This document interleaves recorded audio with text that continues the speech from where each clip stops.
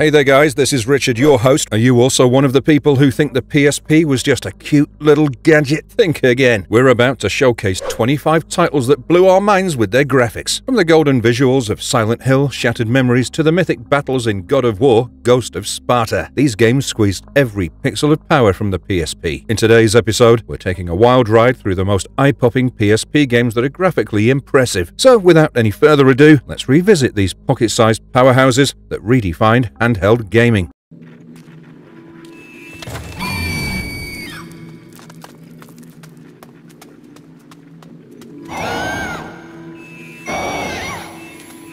Silent Hill, Shattered Memories. Today, we're starting strong with Silent Hill, Shattered Memories, a PSP classic that tosses you into a chilling reimagining of the original Silent Hill game. Here, writer Harry Mason desperately searches for his daughter in the eerily snowy town of Silent Hill, unfolding a plot distinct from its predecessor with a mix of old and new faces. The gameplay cleverly splits between a psychotherapist's office, where your answers to psychological tests shape the game's world, and the haunting streets of Silent Hill, navigated in an over-the-shoulder view. In the game, you're armed only with a smartphone and flashlight, using them to unravel the story and evade the ever-present threat of monsters in the nightmare dimension. Graphically, Shattered Memories is a standout, especially for its time and PSP. The game's graphical fidelity, as well as its atmospheric lighting and weather effects, make the town of Silent Hill feel alive, or perhaps hauntingly undead. All in all, the game gives you a one-of-a-kind experience that plays with your mind as much as you play with it.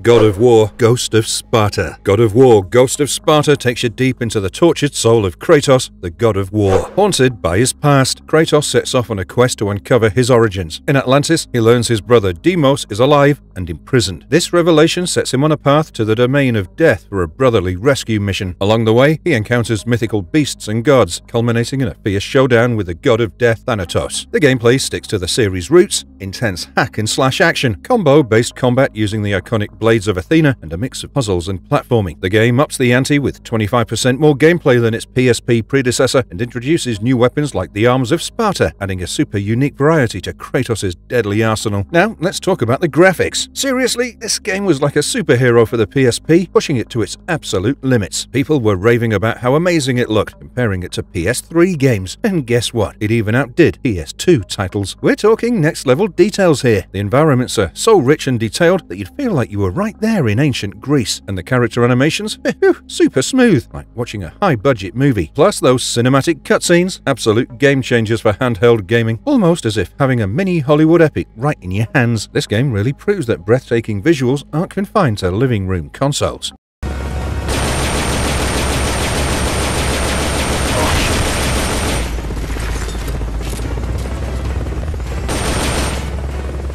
Metal Gear Solid Peace Walker. Set in 1974 Costa Rica, we follow our hero Snake as he leads Militaires Sans Frontières, aka Soldiers Without Borders. Hired to check out a suspicious army in Costa Rica, Snake's journey is packed with twists, including a tape with the boss's voice. Is she alive? That's the burning question. The gameplay is both stealth and action with two main modes, Mission and Mother Base. In Mission mode, you're sneaking around, taking down enemies, and trying to be a ghost. Extra ops are like the side quests, offering fun diversions. However, there's a catch. Your performance is graded. Go all guns blazing and you'll lose points. Be a ninja and you're golden. Mother Base is where you play boss, manage your team, upgrade gear, and even capture military vehicles. It's like a mini strategy game inside the stealth action fest. And now to the big question, what makes it so graphically advanced? Well, for a PSP game, it's crazily detailed. The character models, environments, and interactive cutscenes are top-notch. The game looks even better in its HD remastered version for the PS3 and Xbox 360. It's a visual treat, especially for a handheld title. The game gave us worthy storytelling with super engaging gameplay and tech that pushed the limits of the PSP. It's like Kojima crammed a console experience into the palm of your hand.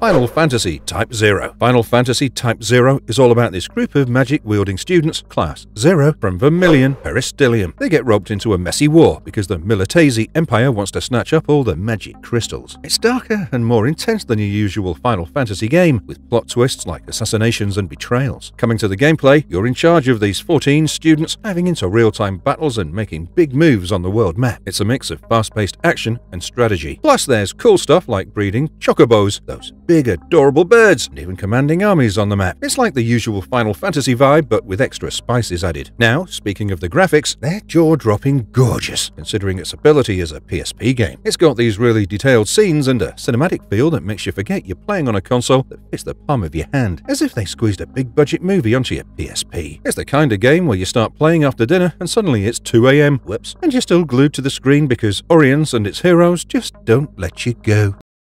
Motorstorm Arctic Edge. Motorstorm Arctic Edge is the cool third entry in the Motorstorm series, literally set in the freezing Arctic. This game is all about leaving the desert dust and tropical greenery of the first two games in the rearview mirror and heading to Alaska's icy landscapes. The game plays a frosty twist on the series' roots. You've got your classic nitrous boosts, but here's the chilly kicker. You cool your engines by plowing through deep snow or cruising under waterfalls. Expect no more than 10 races per race, keeping it tight and intense. Watch out for those new hazards like avalanches you can trigger, yep, with a horn or a kaboom, and icy bridges that can't handle the heavyweights. Graphically, this game was ahead of its time. The way it captures the Arctic environment is downright gorgeous, from snow-laden tracks that feel real enough to give you a chill, to the dynamic hazards like avalanches and breaking ice bridges. It's a visual feast that really transports you to the edge of the Arctic Circle. You can think of it like the developers took a snow globe, shook it up, and let us race in it.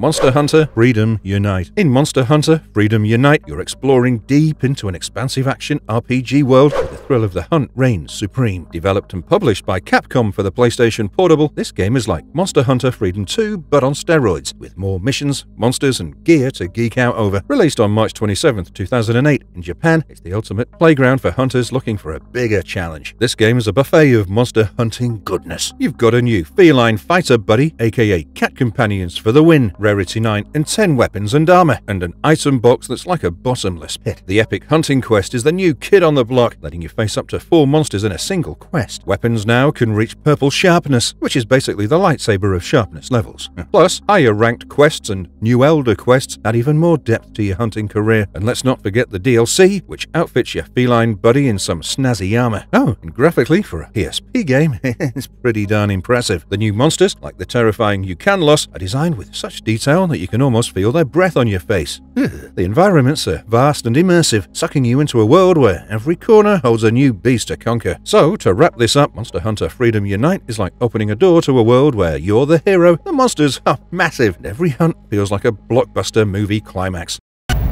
Gran Turismo. Alright, let's take a cruise through Gran Turismo for the PSP, a game that's all about high-speed thrills and sleek cars. It's a journey that began with the reveal in 2004 and finally hit the roads in 2009 as a launch title for the PSP Go. This game's definitely like your dream garage comes to life. You've got 833 vehicles to choose from, including the big names like Ferrari, Lamborghini, and Bugatti. Imagine starting off with a humble car and working your way up to these legends. The game has a buffet of tracks, 45 to be precise, with reverse layouts bumping it to 72. You're not just racing, you're completing driving missions to progress, trading cars, and even rocking out to your own tunes while burning rubber once you unlock that feature, of course. For a PSP title, it's really an eye candy. The cars are modeled with an insane level of detail, making each one feel like a miniature masterpiece. The tracks are real enough to make you feel the wind in your hair, and the fact that you can customize your soundtrack, well, that's just icing on the cake. Gran Turismo on PSP is a portable tribute to the love of cars. With a handheld device, you're carrying a world where speed, style, and automotive dreams come alive in your pocket. Vroom vroom, baby!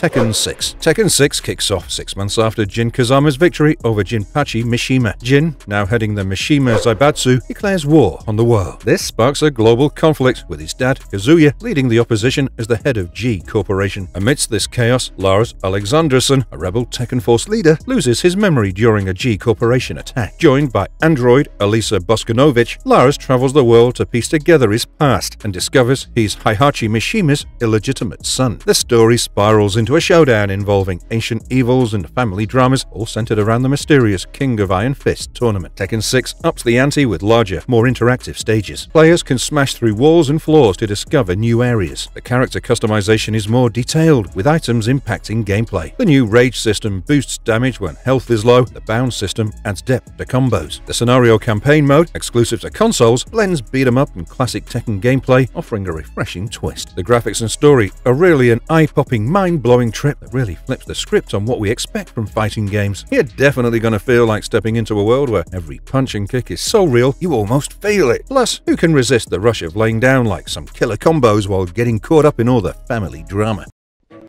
Come on, Stan. Obscure 2, Obscure, The Aftermath. Obscure 2, or Obscure the Aftermath for North American fans, is this survival horror game. It's like a roller coaster ride through a nightmare university campus. 2 years post the eerie Leafmore incident, we're back with a bang at Bull Creek University. Here, a bizarre drug derived from a mysterious flower is wreaking havoc. Our protagonists, including survivors from the original Obscure, are thrown into a world crawling with mutants. Imagine a frat party gone horribly wrong. Yeah, that's where this horror fest kicks off. The narrative twists through dark, intense scenarios involving mutated monstrosities and shocking revelations. It's a tale of survival with a heavy dose of the supernatural. You're constantly on your toes, switching between characters, each with their unique abilities to combat the grotesque mutants. There's this raw, gritty feeling to the gameplay that perfectly complements the game's dark theme. Now let's talk visuals. Obscure 2 is a graphical masterpiece of its time. The game's use of dynamic lighting creates an atmosphere so thick you could cut it with a knife. The environments are super detailed and the characters are one of a kind. And the way the shadows play tricks on your eyes deserves an applause. Yeah, almost as if they took the essence of a horror movie and crammed it into your gaming console. Patapon 3. In Patapon 3, the story picks up right where Patapon 2 left off. Our brave Patapons, after constructing the Rainbow Bridge, stumble upon a mysterious box in a new land. Ignoring Miden's warnings, they open it, unleashing the 7 evil archfiends who turn everyone to stone, except for the steadfast flagbearer Patapon. Just when things seem bleak, out pops Silver Hoshipon from the same box, offering a glimmer of hope. Silver Hoshipon revives the hero, merging him with the Almighty and transforming him into the mighty Uber Hero. The Uber Hero, along with Hatapon and 3 other revived Patapons, Ton Yorida, Shin Tatarazai, and Kan Yumiyacha, form the Trifecta. Together, they venture on a quest to defeat the Archfiends and unravel the mysteries of this new world. Now let's see the gameplay, where it really shines. Patapon 3 stays true to its rhythmic roots, with gameplay revolving around using the PSP's face buttons as drums to command your Patapon army. But hold on, it gets better. You are now the Uber Hero, who's not just commanding, but also physically beating the drums. This change adds a personal touch to every command you issue. What sets Patapon 3 apart in the graphics department is its blend of cartoonish, silhouetted characters and intricately detailed backgrounds, a unique style crafted by French artist Rolito. This sequel elevates the visual experience with more refined and visually rich environments, maintaining the game's iconic look while pushing the PSP's graphical capabilities. Patapon 3 is where catchy beats meet unforgettable battles, all wrapped in a visually stunning box of fun and strategic gameplay.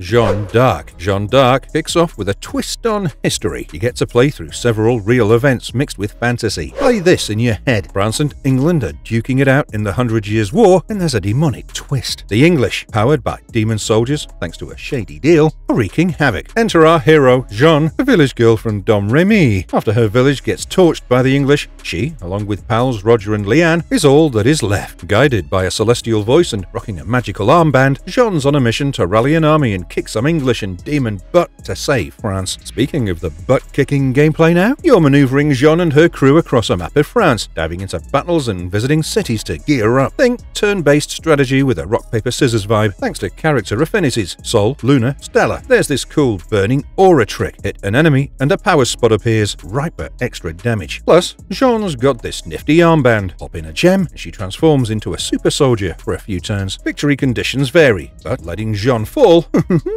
game over, buddy. If you're smitten by the story and gameplay, well, wait till you hear about the stunning graphical appeal this game offers. The landscapes, characters, and magical effects are just so smooth for your eyes, capturing the true essence of medieval France with a mystical vibe. The cutscenes are like flipping through a vibrant animated history book, and that burning aura, pure graphic gold. All in all, this game's a beautifully crafted, fantastical journey back in time, meshed with strategy and a dash of magical warfare.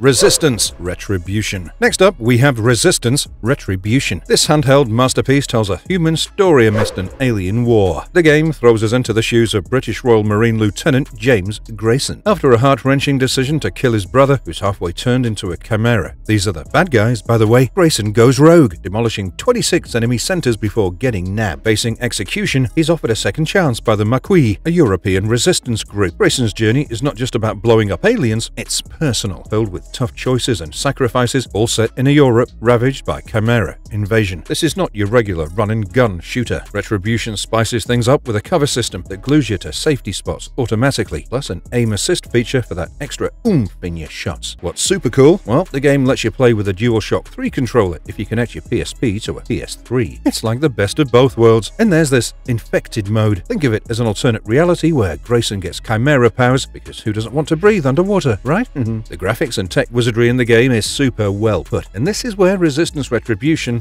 flexes its muscles. For a PSP title, this one is seriously eye-catching. It pushes the portable console to its limits, rendering a war-torn Europe with impressive details. The characters look sharp, the lighting sets the perfect mood, and those chimera, seriously creepy in the best way, as if they squeezed a PS3 game right into your PSP. Chef's kiss. Mwah! It's safe to say that this game is a portable revolution. And Tony said you could hook me up. What you looking for? Something fast. You know, not too expensive, around 2 to 3. And we Midnight Club LA Remix. Let's talk about Midnight Club, Los Angeles. You're the new speedster in town, zooming through LA's streets, which are as big as the last 3 game cities combined. It's all about climbing up from your basic ride to the sleekest cars and bikes in the city. The gameplay? Super cool. You get a 24-hour day-night cycle and weather that actually changes how you drive. And the traffic? Totally real, with licensed cars and everything. It's not just about racing. You've got to dodge traffic, fix up your ride on the fly, and even deal with the cops if they catch you speeding. What makes this game a total eye candy is its graphics. Thanks to Rockstar's Rage system, LA has never looked better in a game. We're talking about stunning day-to-night transitions, rain that actually makes the road slippery, and street lights that make the cities glow at night. So, strap in, hit the gas, and get ready for some of the most heart-pumping races you've ever experienced.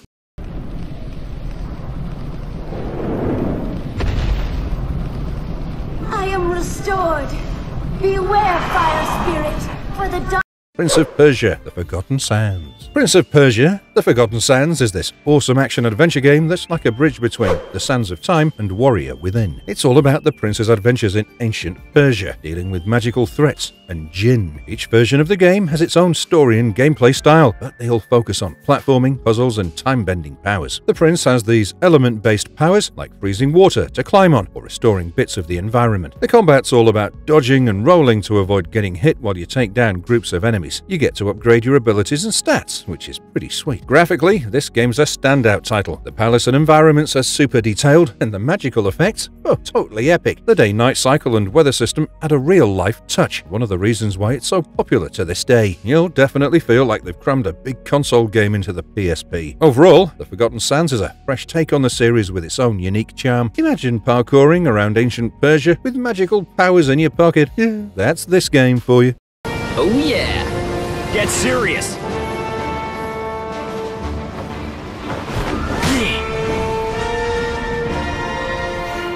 Crisis Core Final Fantasy VII. Coming in hot is Crisis Core Final Fantasy VII, which is not just a prequel to FFBII, it's like stepping into a whole new chapter of the Final Fantasy universe. You play as Zack Fair, this cool soldier guy who's on a mission to find his missing comrade, Genesis. But plot twist, along the way, Zack stumbles upon some heavy secrets involving other soldiers like Sephiroth and Angel. It's set in this period of war between Shinra and Wutai, leading right up to the start of FFBII. Gameplay's action-packed. You're controlling Zack through open areas, doing missions, battling monsters, and leveling up with cool side missions. You've got this real-time combat system where you can move Zack around, use spells, and block attacks. Plus, the materia system lets you customize Zack's abilities, which is wicked. Graphics-wise, Crisis Core is a total show-off for the PSP. The settings are incredibly rich in detail, the movements are fluid, and the cutscenes, well, it's pretty wild how they crammed all that goodness into a portable game. To sum it up, Crisis Core Final Fantasy VII is way more than just a backstory. It's almost like having a pocket-sized piece of the Final Fantasy world that you can dive into anytime.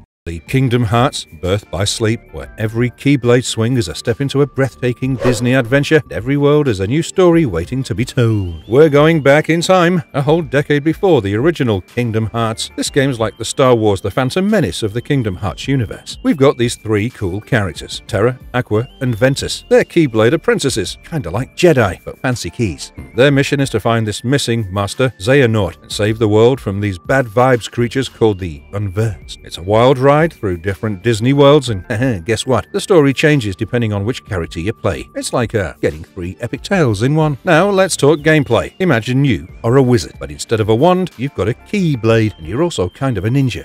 That's Birth by Sleep for you. It's got this awesome command system where you can mix and match abilities like you're at a magical buffet. You've got deck commands for special moves, and as you fight, you fill up these gauges that let you unleash even more powerful attacks. No magic points here, folks. We're using a focus system for spellcasting. Think of it like mana, but cooler. Plus, there's this Dimension Link thing where you can borrow powers from Disney characters. Oh, and the best part, multiplayer modes where you can race, battle, or play a board game with friends. Yeah, it's like having a Keyblade party. Now, why is this game a feast for your eyes? Well, for a game on the PlayStation Portable, it's like they crammed an entire universe of Disney magic into this tiny screen. The worlds are vibrant and full of life, the characters look like they jumped straight out of a Disney movie, and the battle effects, well, pure eye candy. It's like the game is constantly throwing a fireworks show, and you're invited.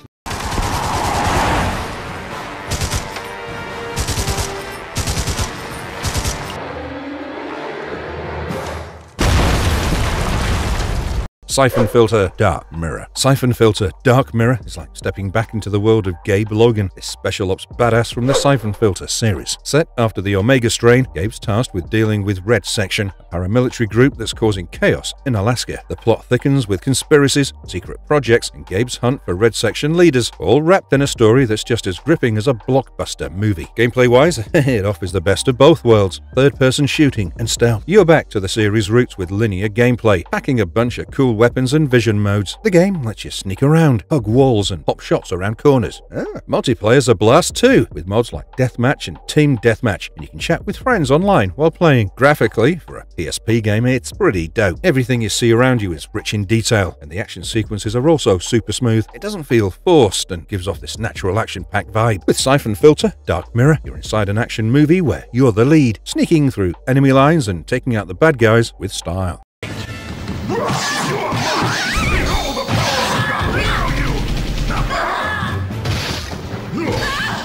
Soul Calibur Broken Destiny. Soul Calibur Broken Destiny is this rad fighting game in the Soul Calibur series, developed for the PSP. It's like Soul Calibur 4's younger, cooler sibling. The game brings in 28 characters from the Soul Calibur series and introduces 2 new faces, Kratos from God of War and a new original character, Dampierre. It's a sweet deal, especially for beginners or anyone who just wants to get into the Soul Calibur scene without being overwhelmed. Gameplay-wise, they've tweaked a few things from Soul Calibur 4. The muscle adjustment feature is gone, but now you can play around with how your character's gear fits. Like you can adjust the rotation and size of some items, which is super handy for getting that perfect warrior look. You can't totally redress original characters with custom items, but you can still change their colors. Plus, creating your own versus screen photo has a nice personal touch. The game supports both English and Japanese languages, which is cool for variety. The modes are awesome too. Quick Match lets you pick AI opponents, and winning gives you unique titles. Graphics-wise, Soul Calibur Broken Destiny is pretty slick for a PSP game. The character models are super rich in detail and don't don't cut corners. Animations are also super smooth, like they crammed a console game into a handheld without losing the visual flair.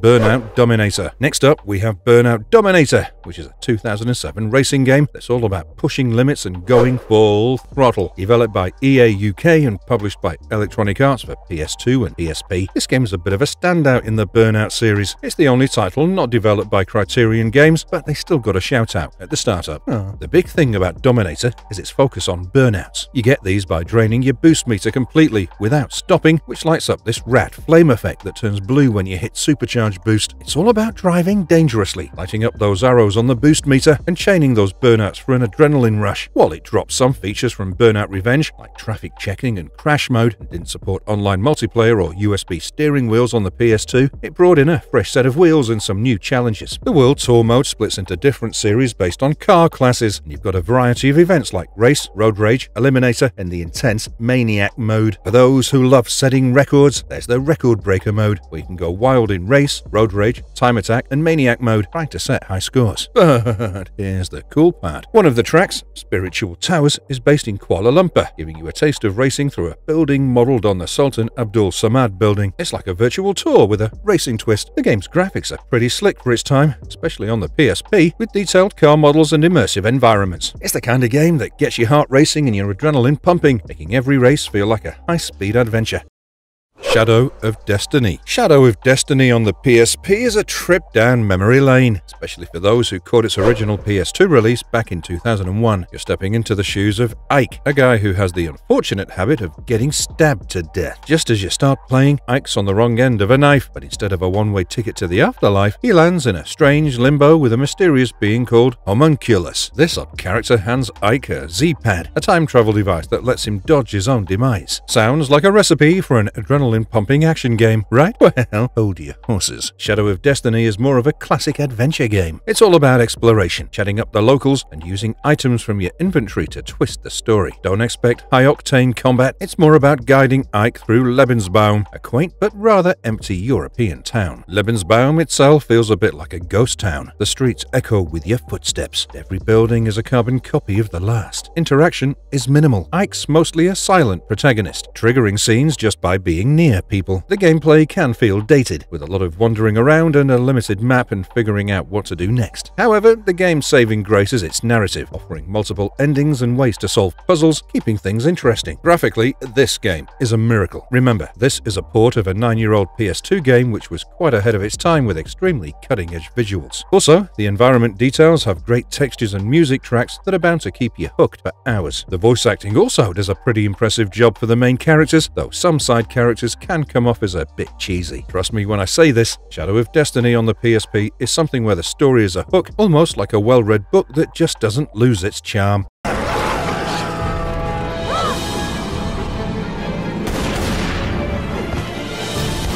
Tomb Raider Anniversary. Tomb Raider Anniversary is like a blast from the past, but with a super refreshing take. Developed by Crystal Dynamics and Buzz Monkey Software, this 2007 action-adventure game is a revamped version of the OG 1996 Tomb Raider, and let me tell you, they did a stellar job. You're back in the boots of the legendary Lara Croft, this time hunting down the Scion of Atlantis. It's a prequel to Tomb Raider Legend, so you're getting some cool backstory here. Gameplay-wise, it's a classic Tomb Raider with a modern touch. Lara's acrobatic as ever, jumping, climbing, shimmying, you name it. Puzzles, traps, quick time events, yeah, it's all here. You've got medipacks to heal, artifacts to find, and costumes to unlock. Plus, combat's got this auto-lock feature, so you can focus on dodging and landing those strategic headshots. The Wii version even throws in some nifty motion controls for puzzles and platforming. But let's talk graphics. For its time, Anniversary was pretty slick. The levels are meticulously designed, and Lara's animations are smoother than ever. There's this attention to detail that really immerses you in the game's world. Whether you're a long-time fan or a newcomer to the series, Lara's quest for the Scion of Atlantis is a journey worth taking.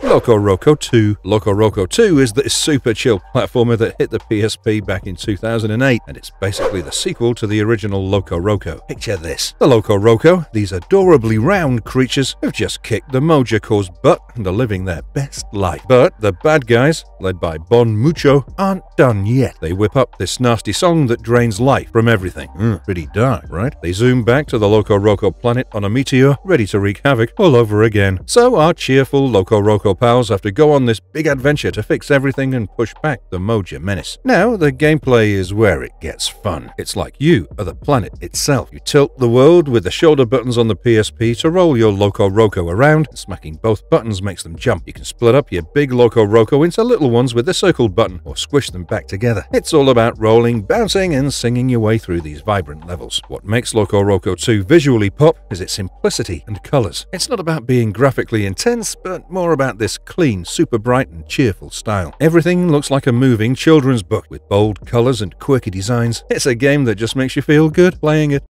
Lumines 2. Let's talk about another PSP game that hit the scene back in 2006. Yep, we're talking about the sequel to Lumines Puzzle Fusion, Lumines 2. But this one is more cranked up with so much cool stuff. The gist of the game? Well, you're going to be moving, rotating, and dropping these 2x2 blocks to match colors and form squares. When this timeline sweeps across, it wipes these squares off the board, and boom, you score points. The bigger the combo, the bigger the score. Now, the gameplay is all about that classic Lumines vibe, but with some fresh take. The modes from the first game are back. Challenge mode, time attack, puzzle, you name it. But get this, they've tweaked challenge mode into 4 classes, each one getting tougher than the last. And time attack mode, now you can record your gameplay, which is pretty neat. But here's where it gets wild. They've added 3 new modes. There's a mission mode where you get all sorts of tasks, like clearing the board in a set time. Skin edit mode is all about creating your own playlist from skins you've unlocked. Then there's sequencer, where you can get your DJ on and make your own music tracks. Plus, you can tweak the HUD and get gameplay tips from the new tutorial. This game is the music festival that fits right in your hands with an energy that's just infectious. If you're into puzzle games and love a good beat, Lumines 2 is like hitting a dance floor with your brain. Don't be an idiot.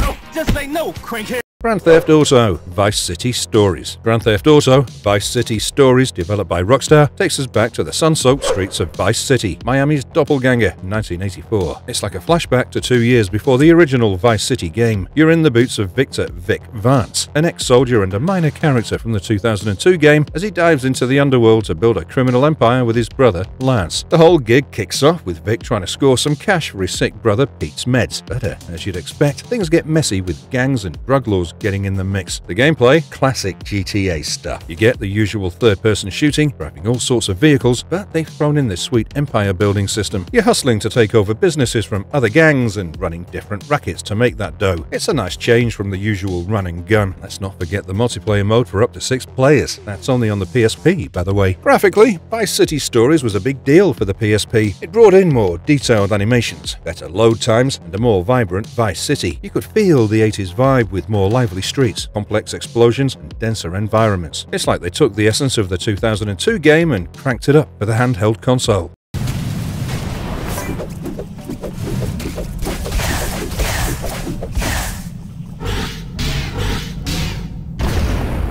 Daxter. Daxter is a quirky spin-off from the beloved Jak and Daxter series, focusing on Daxter's solo adventure. Set in the 2-year gap between Jak 2's opening scene, it's all about Daxter's journey while Jak is locked away. You are this bug exterminator dude in Haven City, juggling your day job with a mission to find your pal, Jak. Playing as Daxter is simply a blast. You're jumping, swinging on zip lines, squeezing through tight spaces, and even hopping into vehicles to zip around the map. Portals take you to mission locations, each a step closer to finding Jak. The combat is mainly melee, smacking enemies with your electronic swatter. As the game progresses, you get this cool extermination tank loaded with eco-based bug spray. It gets even better with upgrades like a jetpack and flamethrower. Taking a hit? No sweat. Just grab some green eco-health packs to patch up. You're also on the hunt for collectibles, golden bug gems, and those classic precursor orbs. They unlock neat stuff in the game. Plus, there are these hidden picture frames that give you unique items. Got a Jak X save file? Connect it to Daxter for some sweet customizations like goggles and a hover scooter paint job. Daxter is a full-on action-packed ride with our favorite orange sidekick. It really feels like uncovering a hidden chapter in the Jak and Daxter saga, where the little guy gets to shine in his own heroic tale.